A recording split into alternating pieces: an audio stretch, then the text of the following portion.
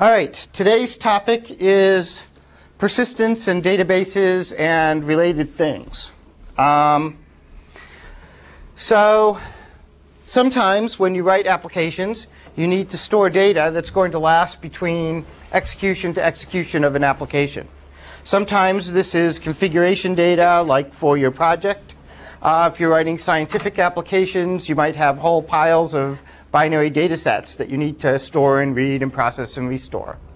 If it's a small amount of data, like the configuration files, we already saw how to use the reader and writer classes to do that. Okay, and that's fairly straightforward. And if you are running a scientific application with a large binary data set, you can open use the data output stream and data input stream and make up a binary format that fits your application and just write all these data sets out in binary and then read them back in and restore. And although that's tedious, there's nothing new in that. We've seen how to do that. There's one thing that does get to be a little tricky, which you should know how to do, which is, say, sometimes you have a pile of objects, okay? And these objects have instance variables which point to each other. So you essentially have this linked structure of object instances. And what you would like to do is save this structure and restore it. It might be a tree structure that you're saving. It might be a bunch of linked lists. It might just be some complex thing that you've built up. All right? You can't quite use you can't quite just dump them all. If these were just objects that had basic data types in them, if they just had basic data types, there would be no problem, because you could basically dump all the objects out in some format and read them in. Okay, no problem. The problem comes when you have these pointers, these references. Okay, all of our object variables are references, and they contain pointers to pieces of memory. And you can't just dump those out and then read them back in, because this points to a particular address in memory. And when you read the data for this back off of disk and you rebuild it in memory, the chances that it's going to end up in exactly the same location are almost nil. Okay? So these pointers, these references, do not cleanly persist between program invocations. So you've got to be a little clever when you do this. It's not difficult, but it's tedious. But you should know how to do it. The basic idea is that when you're dumping these things out, you need to turn these array references or these memory pointers into something stable. All right? And essentially, you have to build a dictionary of objects and therefore name all of your objects. You can either do the dictionary as a sort of a hash table and give all these guys names, or you can use, just put them in index them in an array. So each object then has a unique ID associated with it that's global over all the objects. Or maybe you could do one dictionary for all the object types, as long as you have a unique thing. So then when you're writing these guys out, okay, whenever you hit an object you have to write out, you first have to put it in the dictionary, give it a unique ID, and then recursively find all of the things it references, put those in the dictionary, and get those unique IDs. And then instead of writing out the pointer, you would write out the unique ID. So that guy would be 2, that guy would be 1. All right, and then this guy, when you wrote it out, would be 3, and so on. So you've written all the stuff out now in this independent format. You have to write out the dictionary so you can remember the mapping of what objects an ID of an object is, or you could build it into the object itself, for that matter. You could have a separate ID field that just remembers its index, so that when you read it in, you can find it. So then you read in these things, and then you have to go through and just relink them. Okay, you have to resolve. When you read them in, you have to build all these data structures, and then do a pass over everything you do, and turn all these indexes back into the new pointers for where these objects reside. Oops. So the good news is in Java, there's a system to do all this for you. This is what these object streams, I think there's an object input stream, an object output stream. They basically do all this for you. So it's pretty much invisible to you. You might have to implement the serializable interface on it. But once you do, Java will dump and restore object nets for you automatically. Most other languages will not do that. Certainly if you are doing this in C and you have a structure like this you've built up, you've got to do it by hand. So you should know how to do it. But then try not to do it. How does it deal with if you add variables to an object? Will it read a stream that was written from the previous version of the object? The Java stuff tries to do versioning. Okay? In general, that's not a happy thing to do. You know, if your data formats lag too far behind your current program formats, then it's going to be a nuisance. And you need to provide some, you know, version number on the file and then conversion routines back and forth and all of this. But I think the Java stuff tries to do some of that for you, but, you know, you're really treading on the edge if you depend on that stuff. Now, business applications, as we know, require the storage of large amounts of structured data. I mean, that's basically the whole essence of the business or the enterprise software industry is maintaining, you know, businesses just have tons and tons of structured data about employees, about customers, about accounts, about inventory, about vendors, financial information, you name it. And it's all essentially structured data. By structured data, I mean things that look like classes or instances of classes. So you have kind of a type and then basic data fields in the type. Okay? More like C structures than objects, because you don't get to, in general, put methods. It ignores the whole issue of methods and inheritance and stuff. But basically, you have, think of them as classes and with instance variables of basic types. So as you know, people built these databases. Originally, they used structures kind of like this, very ad hoc.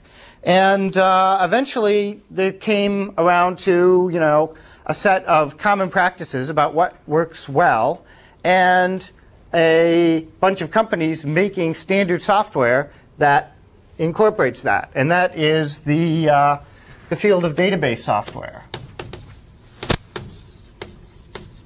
Okay, and most databases today are what's called relational databases. You'll have a course on this and learn more than you ever wanted to know about relational databases. So I just wanted to cover a few of the basics and talk about the Java interface.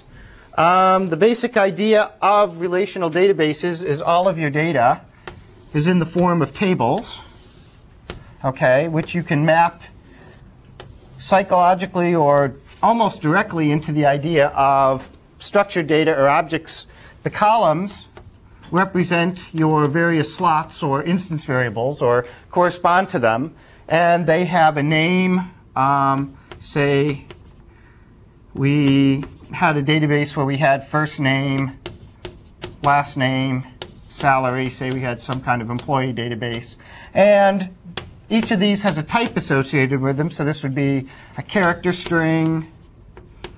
And this is a character string, and this would be a currency value, and you know that could be a date, so it could be higher date or something like that.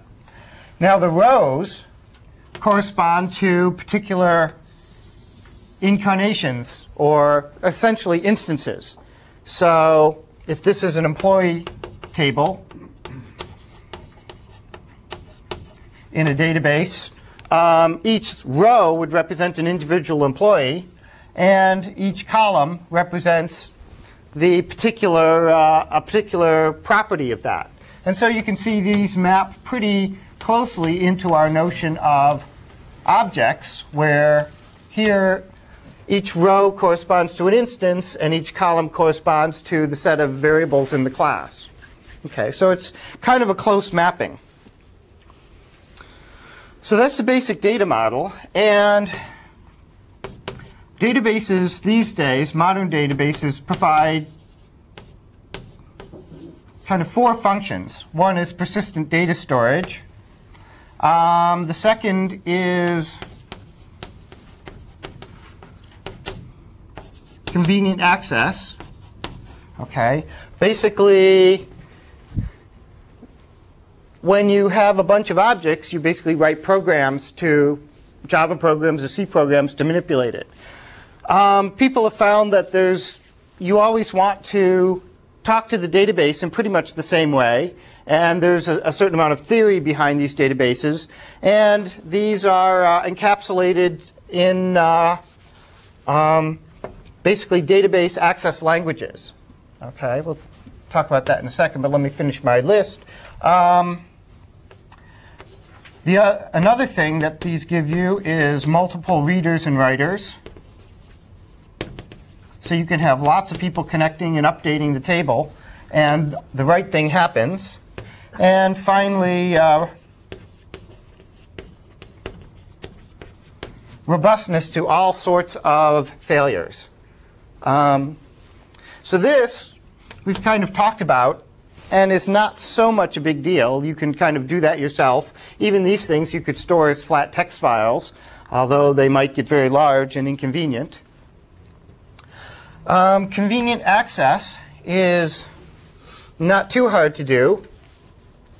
And most relational databases these days have converged on a standard language, mostly through market momentum. And that language, which again you'll hear a lot more later on, is called SQL. I don't believe it officially stands for anything anymore, but it derives from something earlier called structured query language. And this is a language that basically gives you a lot of high-level operations for manipulating tables, querying tables, joining tables, updating tables. Okay, it's a high-level language geared very much towards dealing with database tables. I mean, that's what it does.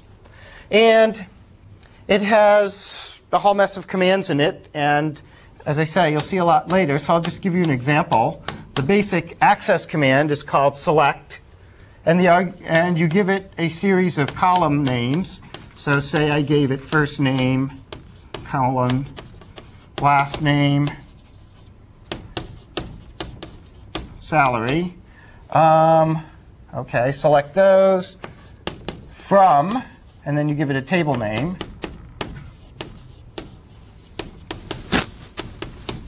And then you can give it some conditions where, let's see,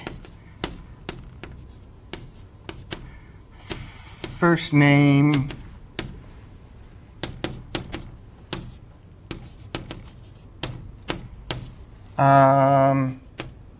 and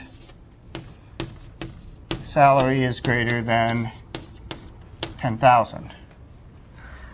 And then you end this with a semicolon. Now, if you're sitting at a database console, something that's connected to your employee database, and you type something like that, what it will print out on the screen is something like this, where it has 3 columns, which are the columns you asked for, and then a subset of the rows being only those rows from the bigger table that matches your conditions. So all these guys will, of course, be Sam. All these guys will be greater than 10,000, and that will be undetermined. So once you get into it, there's piles of conditions in the where. There's lots of fooling around you can do here to compute various quantities over the table. There are different commands. There's commands to update. There's commands to query. There's commands to create, all sorts of stuff. But it all basically looks like that.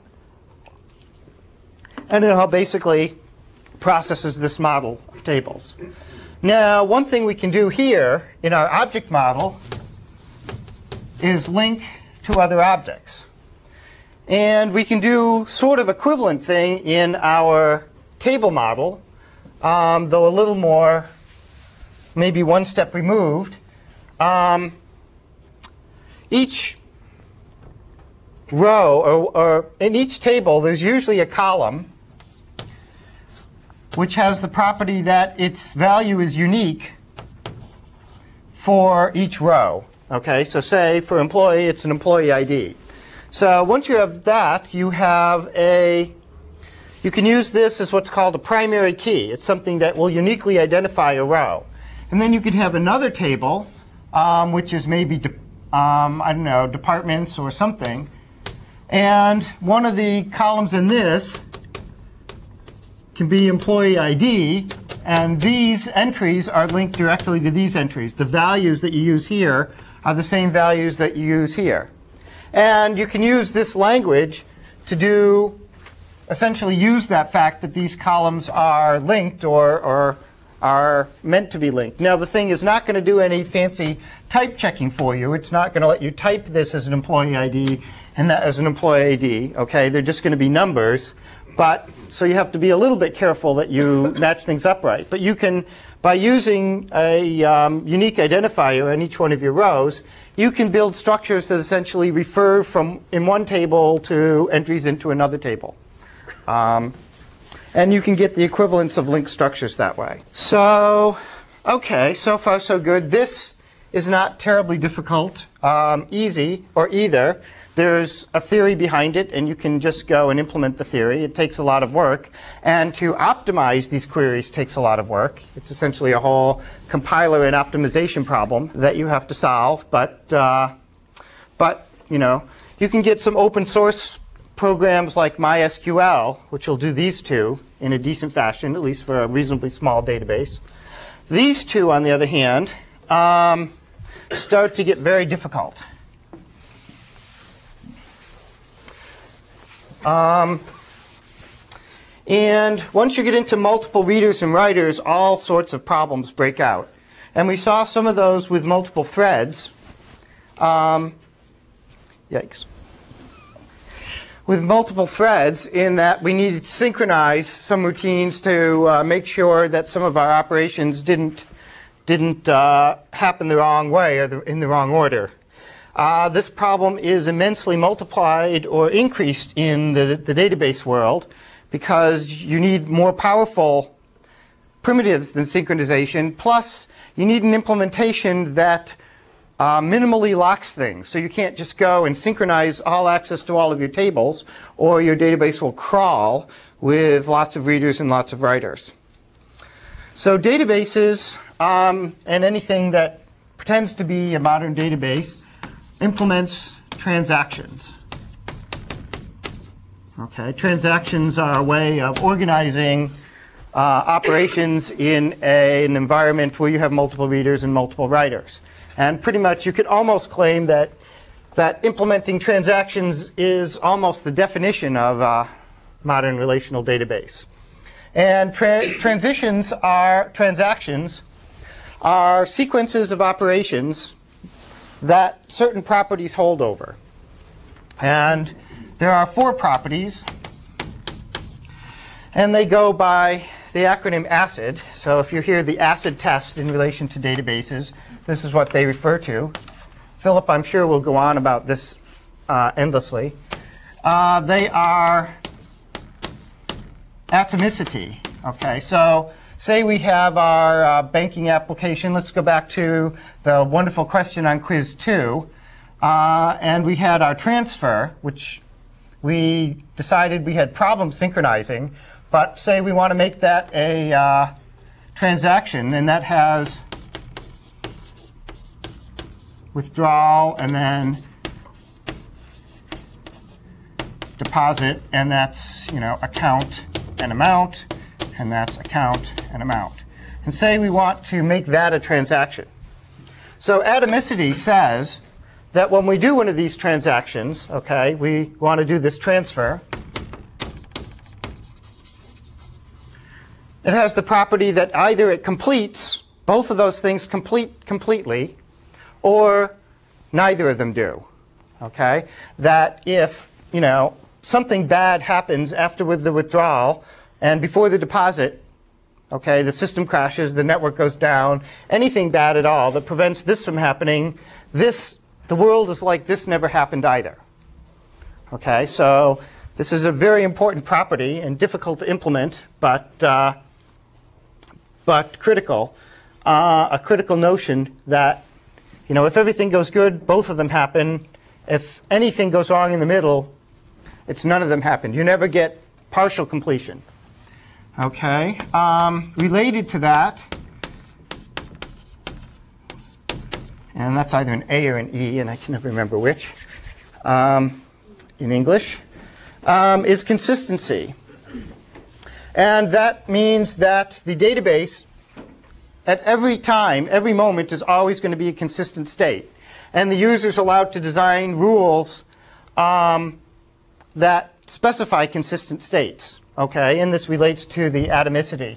So that, say we have a condition that account balances have to be within a certain range. So if, say, this one succeeds and this one fails, or this one succeeds and this one fails because, you know, this account was closed or something or not accessible, again, this one, the transaction will be rolled back to the state before the transaction was begun. Okay, so it guarantees you that not only that it will happen or not happen as a unit, but if it does happen, it will result in a consistent state of the database based on any conditions that you've applied. Okay, I is isolation. I sometimes call this independence, but some of you got at this or were worried about this in the quiz. The issue of isolation is that a third party, okay, or a second party, I guess, looking at the database, or all the other people looking at the database, will either see the condition of the database before these two happen, or the condition of the database after these two happen, but nobody, even though it's all going on at the same time, will be able to find a state of the database that occurs halfway between the transaction. Okay, so it's always made, the whole global ensemble is not only consistent, but it's instantaneously updated globally so that the mechanics of these events are isolated from any readers and writers. They see this, everybody else looking sees that whole thing happen as a complete unit. And the final one, the D, is durability. This means that once a transaction happens, and the completion of an atomic transaction is usually referred to as committed. So once a transaction is committed, it's there forever.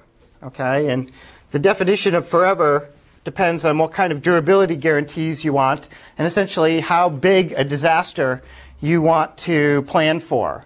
And you know, there could be just local disasters to your building that you want to account for, or regional disasters, you know, to your part of the country. So depending on how much money you want to spend, you can build systems that will give you these properties on, you know, a regional scale or a building scale or a global scale, so that, you know, nothing short of asteroids will wreck your data. Maybe a little overkill, but who knows? So how does it work? Can you have many transactions going on at the same time? Yes. So the trick of building a good database, and why people like Oracle get the big bucks, is that implementing these properties on large databases efficiently so you don't have lots of readers and writers waiting on each other, and implementing durability so it will survive all sorts of catastrophes, floods, fires, crashes, backhoes. It's a very hard thing, and it takes a lot of good architecture and thinking and a lot of careful design that there's no bugs. So Java comes in two ways.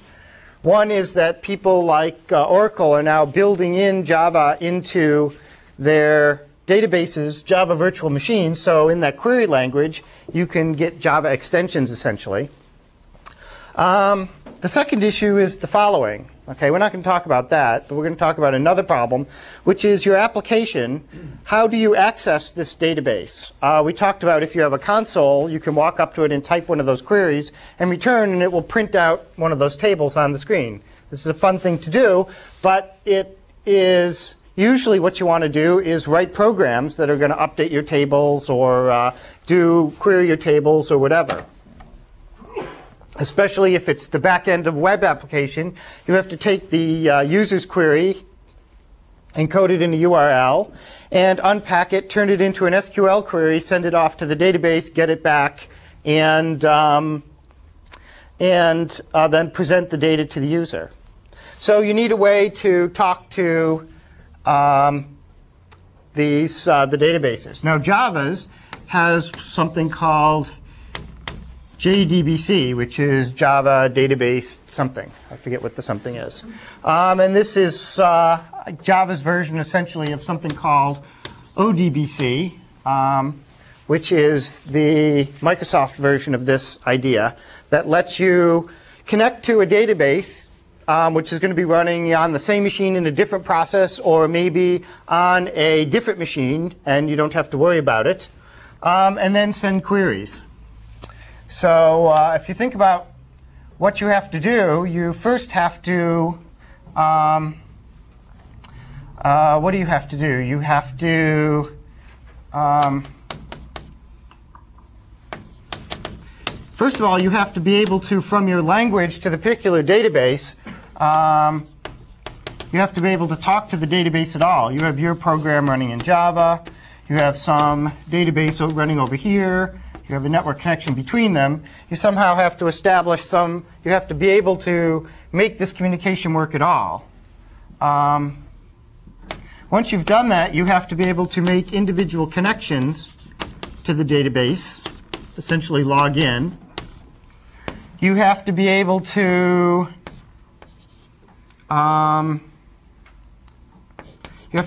define statements somehow, those SQL statements. You have to be able to execute them. And you have to control transactions. So you can take multiple statements, and you have to be able to say which ones are transactions, what sequences. And finally, you have to be able to somehow access the results, if there are any, if it's a query. So this is all bundled into what's called the JDBC driver. Okay? For each database, you need to find some library that someone's written or somebody's selling you that is a JDBC driver for that database, and that's something that you link in over here and make sure the database supports over there, and that gets you going. Okay? It's not something that you can necessarily, it's not a Java, it's not something that's entirely supplied inside of Java, because if you just get a Java download, it doesn't know what type of database you are connecting to, what operating system, etc. So you need one of these drivers. And I don't have a demo because I don't have any of those, nor do I have a database to set up. Then the rest of these are handled pretty much in the standard Java style. There are classes associated with each one of these. For example, there's a connection class. I forget what it's called, but that you connect to the database and log in. You can send it login information. And once you have a connection, you can then send queries and stuff over it. Now, you can share that connection, which are fairly expensive to set up, over multiple queries or multiple threads or multiple users that want to talk to the same database. There is some kind of statement class, I forget what it's called, that corresponds to SQL statements. Its constructor is typically the text string of the statement that you want to execute, maybe with some variable substitution or something. So you basically create one of these things, and if you have a nice driver, maybe it pre-compiles it or pre-optimizes it or whatever. You haven't executed it yet, you've just created it. Now, once you have these two, you can do all sorts of things. You can say to this guy, execute this statement, okay, and it'll go do it. You can say, execute a bunch of statements and then say commit, which will take the last sequence of things and commit them. It'll complete the transaction. Executing something, in general, does not commit it, okay? It just kind of queues it up in some transaction that you're building, and not until you say commit does it actually try and do it, or at least tell you that it tried to do it. So these are methods, basically. And finally, analyzing the results. When we did a query, we get back a table that looks like this. And so you've got to be able to get the individual rows out of this thing, query it to see how many columns you have, and then translate all of the column data into the native data type of whatever language you are. And again, there's methods to do this. I think it's called like a result set or something that you get back. And then there's iterator methods to bump down here and get the next row. There are ways of, you can get the individual pieces of data. You can build tables and write them out, all this sort of thing. So there's a lot of detail, but it's done in pretty much the style that you're all familiar with. And so it's a matter of wading through documentation. There's some features that are different between JDBC and JDBC2. I think the result set manipulation functions of JDBC2 are more powerful and the like. But then again, you have to make sure your driver supports, which one your driver supports, etc. So let's see. Well, what about these interfacing libraries? Are they like free, or you have to? I guess the answer is it depends. I have not been able to find and install one for free that I've liked, but that just could be from lack of sufficient trying. I think there might be, I know there's a JDBC to ODBC bridge, so if you have a database that talks ODBC, you can install this bridge driver and then connect it to Java and it'll translate through. I don't know whether that's free available from Sun or Microsoft.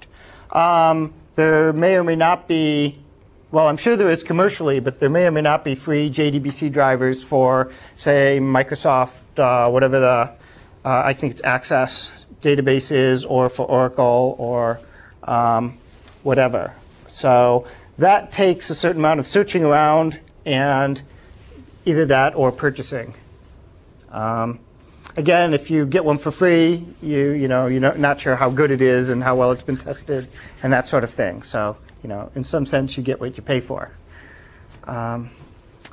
Any questions on databases? I want to talk a little bit about a different but related topic. For measuring these different features, so a metric to analyze system performance with, say, 100 different simultaneous users. Well, there are certainly benchmarks that you can apply to database systems. I don't know how standard they are. I'm sure that every vendor has their own set of benchmarks on which they perform better than somebody else. TPC, isn't that the database one they throw around? Is it? Millions of transactions a second or something? Oh. So, yeah, I don't know. I mean, there's, again, lots of metrics, and it depends on the, different vendors have different locking strategies to implement those ACID conditions. And some people basically lock the tables, and that can be dangerous because you can propagate those locks all over the place if you have a complicated transaction. Some people will actually do rollbacks, will basically make kind of mini copies of the database, operate on that, and then either update, kind of write that into the main database or not, depending on whether the right thing happens, and keep very complicated rollback logs and the whole like, which lets you back up and undo transactions and all sorts of stuff like that. But you'll have a whole course on this, and I'm sure you will know far more than me when you finish, probably far more than you want to. How do you guarantee durability? Again, Is this replicated all kinds? Yes, things like that, replication, across the country and different sites, and then you have to keep everything synced up. But on the other hand, if you want to be robust to a flood or a storm or major electrical outages, and you want your business to keep running, that's what you have to do. Final topic I want to talk about today, which is in some ways related, in some different. XML does not really have that much to do with Java, except that there's a lot of kind of buzz and action going on in XML these days in general on the web, and with people implementing XML functionality in Java, and so there's a whole kind of Java and XML thread going on. That's some interesting work going on. The other connection is that, like databases, XML has a natural mapping to our idea of structured data, of instances and of instances with members of a class which have instance variables which are defined by the class that they are members of.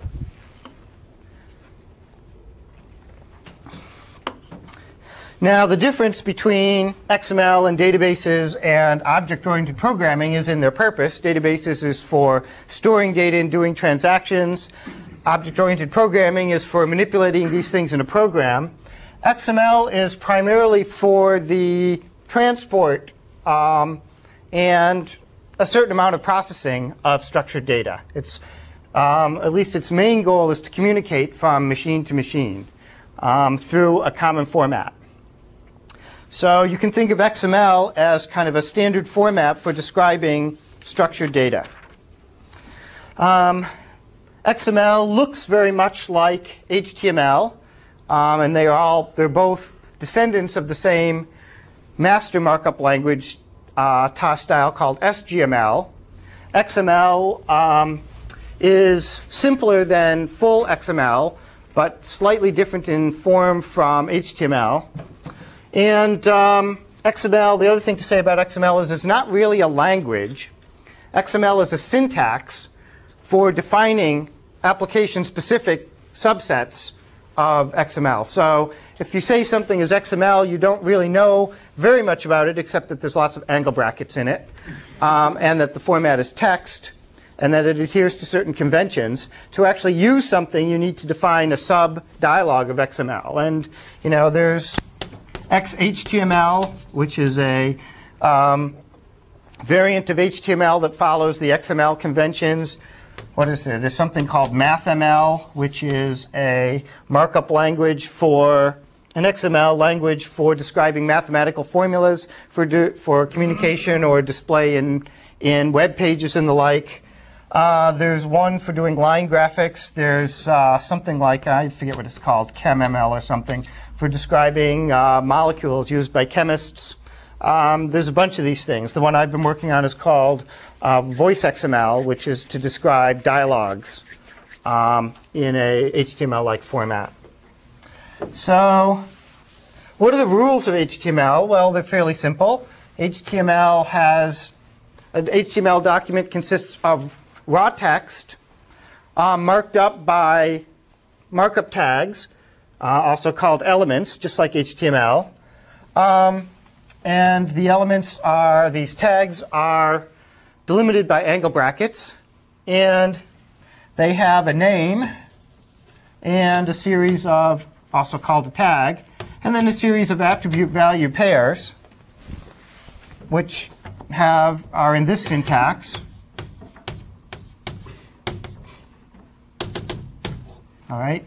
So you give a tag like, I don't know, angle bracket picture, attribute equals angle bracket, maybe the URL that contains the source, width equals the width of the picture, size equals the size of the picture, etc. Very similar to HTML if you've ever looked at it.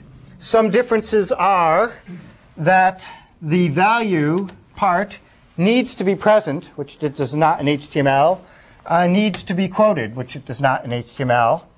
And everything in here is case sensitive, which it is not in HTML. Capital P, angle bracket, capital P for paragraph, and small p are the same. The second difference is that, unlike HTML, okay, we have begin tags and end tags.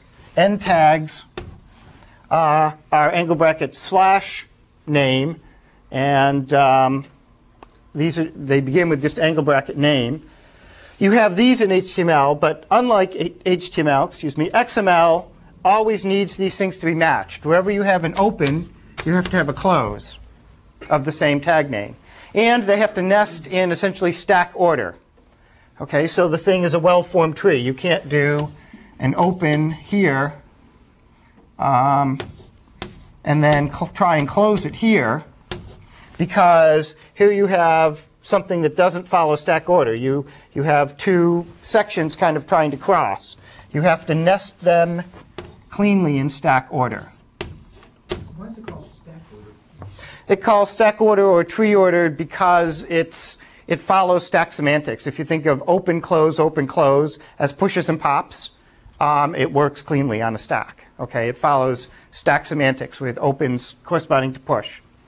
There's a special syntax, as I said, in between here, in between the open and close, can go just text or more elements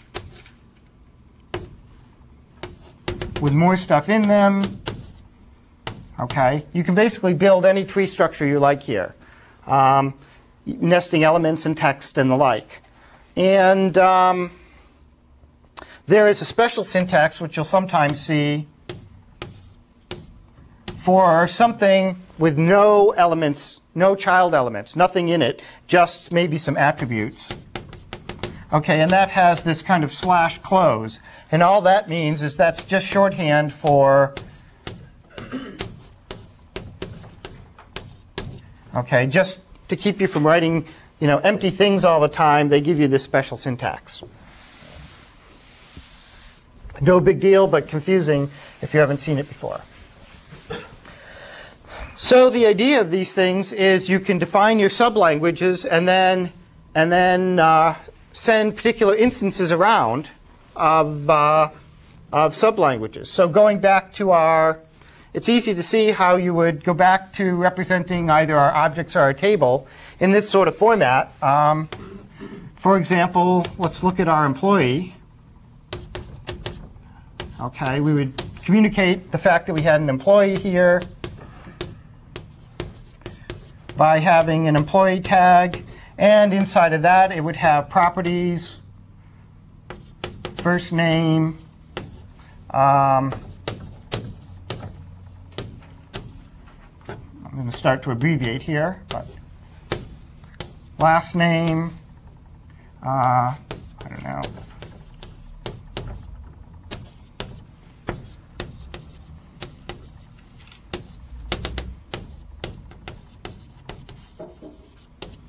And if you had a list of these in your file, you might want to define something called employee list, which is just a sequence of these guys.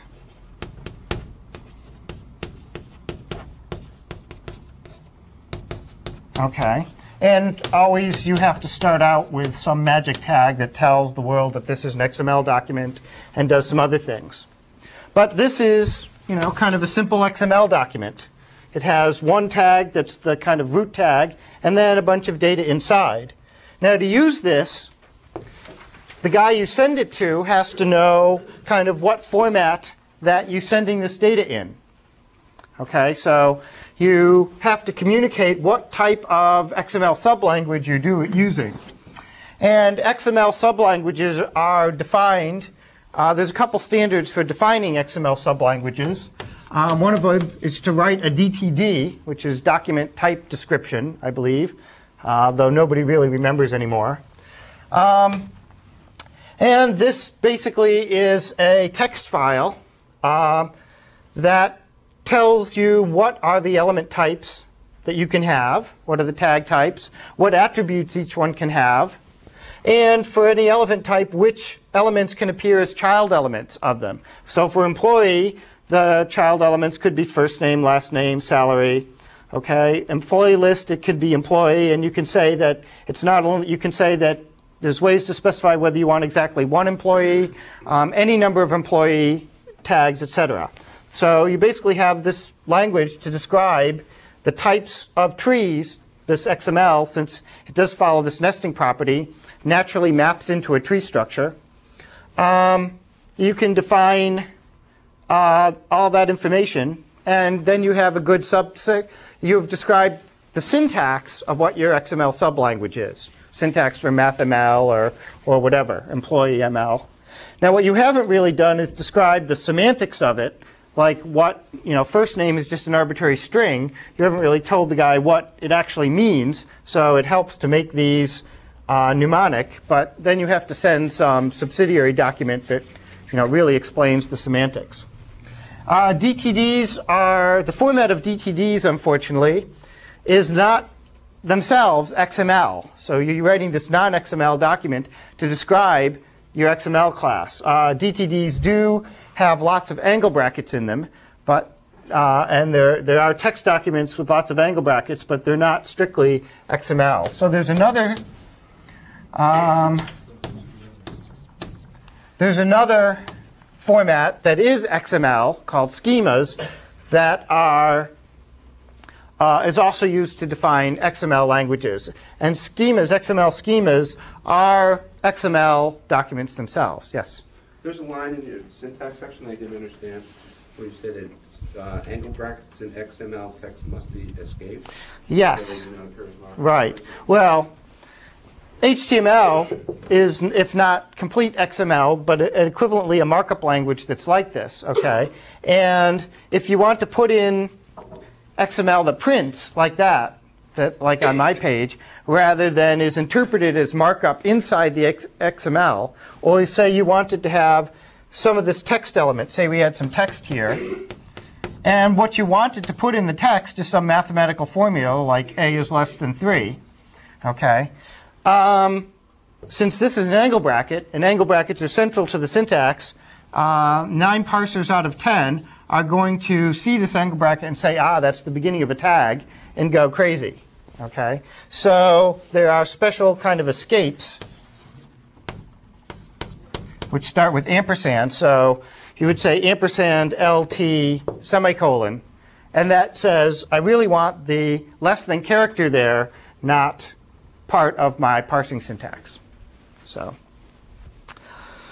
schemas. Okay, so now you've got a file with this stuff in it, and you've got a DTD from somebody, or a schema that tells you what its syntax is. Now do you use it in your program? Okay, you want to read this in, manipulate it, format it for the user, or create one of these. And you basically get some XML parsers and libraries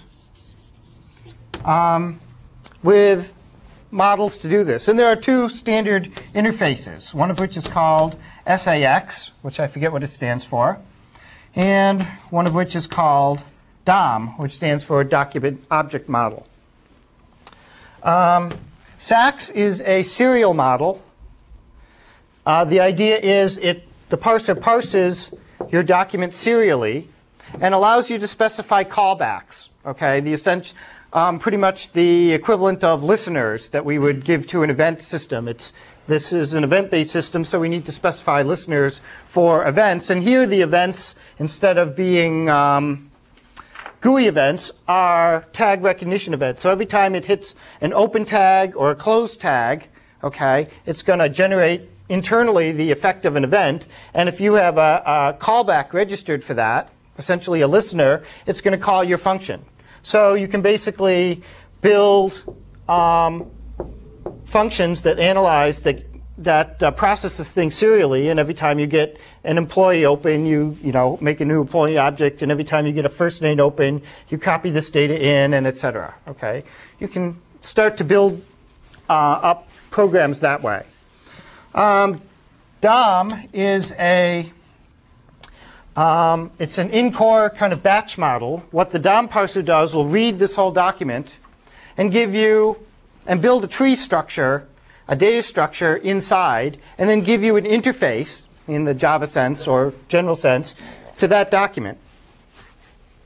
So you can, and the interface basically has the normal tree access commands. So you can do get child, get parent, get next child, get nth child, get number of children, get next sibling, okay, to manipulate around the tree. You can add children and remove children as well. Then for any child, you can get the data associated with it. For example, its tag or its attributes or the text or whatever. So it basically turns your manipulation into a big tree walk, okay? And both of these are W3C standard interfaces and produced by a number of people. If you go to apache.com, you will find some open source versions of each of these with Java bindings as well as with C++ bindings. I find the C++ ones slightly easier to use just because of the way they set it up. The Java one is slightly harder to load and initialize and get started. But once you're started and are actually using the DOM interface, it's pretty much the same. Java is also defined, I believe, something called JDOM, which is a simplified version of DOM. The same idea, reads it in and gives you a tree model, but it's just somewhat simpler to use. It's more Java-centric and somewhat more simpler to use than the DOM specs. And I should put like DOM 1.0 and SAX 1.0, as these are evolving W3C specs. The other place you can go look is w3c.org, and there's tons of documentation on the standard interfaces, on XML, on all sorts of stuff.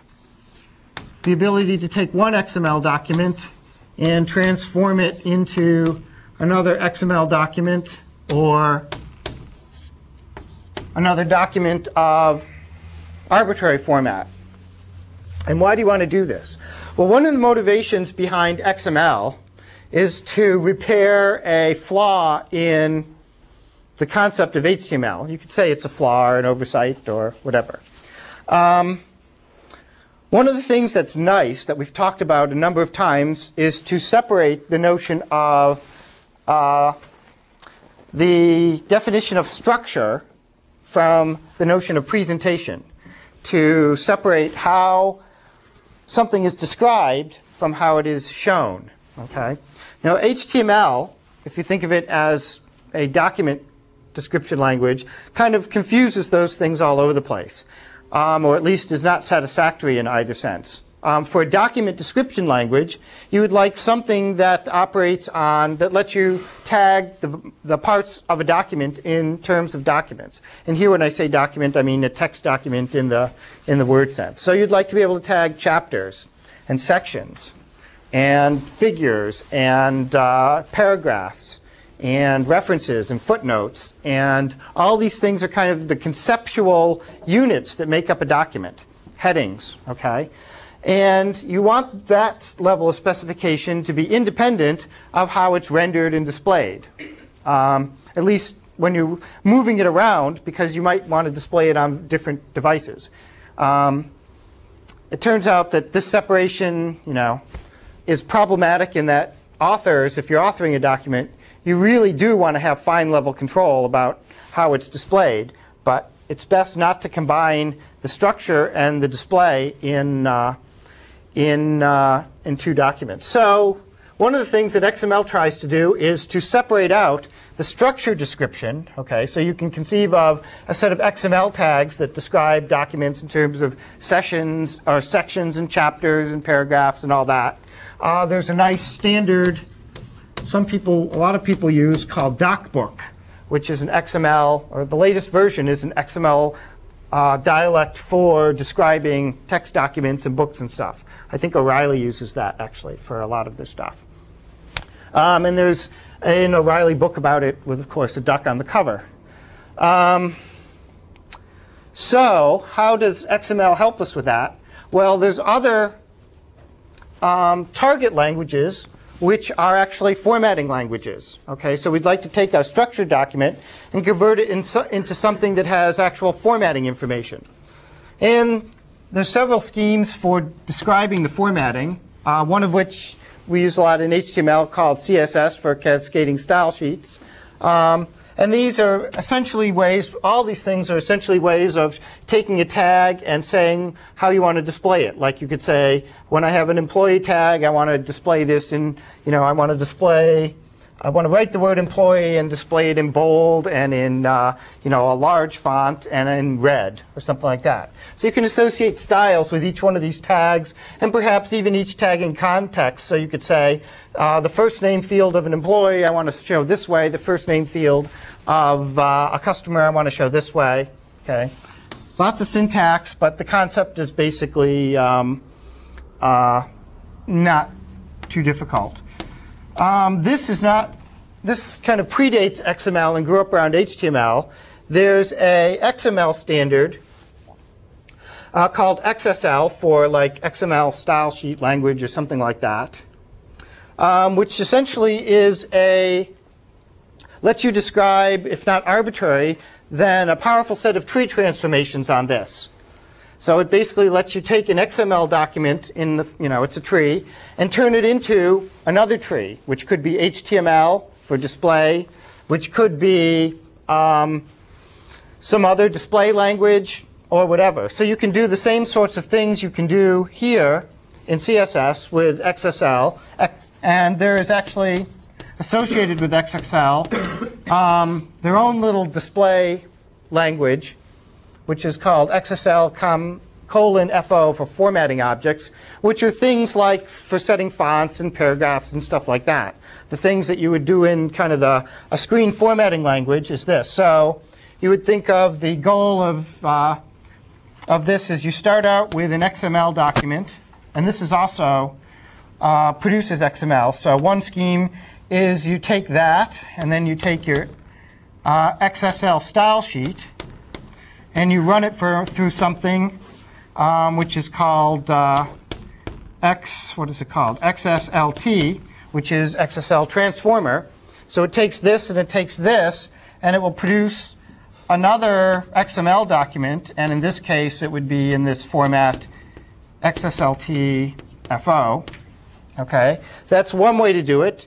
You could make a different style sheet that its output is an HTML document. Okay, you can do arbitrary stuff with this. When I first started to do this course, back when I had more time, I started to sketch out the syllabus and all the lecture notes and everything in XML format. So I actually have an XML file that describes the lectures and what's happening on every day and all this. And then I wrote, and this is what happens when you spend too much time on technology than actual content. So then I wrote an XSL style sheet, which took that description document and run it through XSLT and produced an HTML document, which is the thing that you see on the website today. So to be honest, this probably took me about 5 times longer than simply writing up the XML document to do it. But on the other hand, it's much cooler because I could like change this document and reformat that whole thing in a variety of different ways. And plus, it was a good learning experience. Because from Apache, again, you can get one of these in both C++ and Java, and an embeddable library of this, so that you can actually embed the XSLT processor in your code, and then use the parser to read in an XML document, run that tree, and read in one of these, run those 2 trees through this, all in library form, so you don't have to do it at command line, and basically write high-level Java programs to manipulate all of these things. Very powerful stuff. One of the other cool things about this is since all of the inputs and outputs of this process are XML, you can pipeline these things or recycle these things. So you could have, one initial XML document that comes right from the database, and then one style sheet that reformats that into still a data description format, not presentation, but maybe simplified or reorganized or computation done on it. For example, you take a document description and maybe you want to compute table of contents and compute list of figures, okay? So you can do that maybe with one of these XLT processors that makes a new XML document that you can then run through further pipes to refine, and then finally run it through a transform into some display language, either HTML for screen, Maybe you want another one that produces PDF for printable form, or TeX for techable form. And so this is very powerful. And there's even a web server, or kind of a web application server now called Cocoon, which is also being developed open source at Apache in Java, which is a web publishing system that's built around this model of multiple XSL transformations on your basic XML document, with finally a publishing transformation which dumps it to either PDF format or HTML format or whatever. So if you want to fool around with this stuff or learn more about it, the best places to go, I think, are W3C for the specs, Apache, lots of interesting Java work going on there. And of course, there's lots of books on XML, XSL, XSLT, CSS, DocBook. There's something called XML in Java, which basically goes into more detail on all the things I talked about, tells you how to set up Cocoon and run one of these things. And it's basically the second half of this lecture turned into a book. So questions? Could you just talk about that you've got a tree on each side? Mm-hmm. The nodes and those two trees are completely different? They are the tree here and here. Yeah, right. They're probably not completely different, but they can be different, right? Because this XSL thing can say, okay, when I have an employee node, replace it in this tree over here. Eliminate all of its subparts and replace it with, just some employee ID text or something. But okay. You start with the basic tree structure on the yes, you start with the input side, and when you write this thing is an XML document that describes a bunch of transformations. You can look up there's a nice book. I like the book called, if you're interested in XML, there's something called the XML Companion, which is not so much a how to use XML in any particular programming construct, but really a nice overview of all the concepts. And I particularly like that book if you want to learn a lot of stuff without getting overwhelmed with a particular instantiation. So yes, you write out some rules, and the rules have to know about what the format it expects in and what it can dump out, and then it just does it.